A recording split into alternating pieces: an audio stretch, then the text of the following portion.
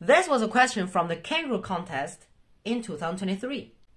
Calculate 2 to the power of 0 to the power of 2 to the power of 3 plus 0 to the power of 2 to the power of 3 to the power of 2 plus 2 to the power of 3 to the power of 2 to the power of 0 plus 3 to the power of 2 to the power of 0 to the power of 2.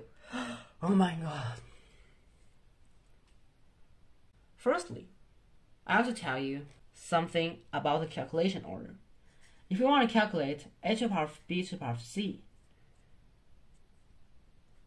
do we calculate it in this way, from the bottom to the top, or from the top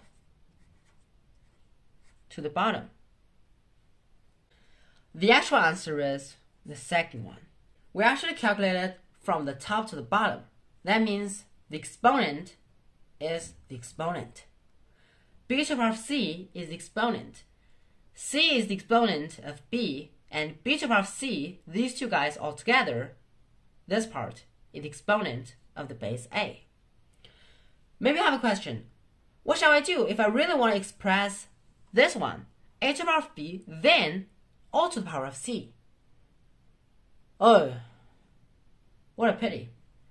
You have to write it in this way, with brackets. So, unlucky, isn't it? It doesn't really bother us, does it? Now let's get started. The first one, 2 to the power of 0 to the power of 2 to the power of 3.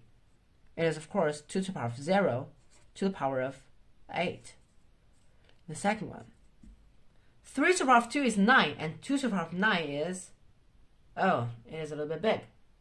However, you know that the base is always this base. So that means the answer will always be 0 to the power of something.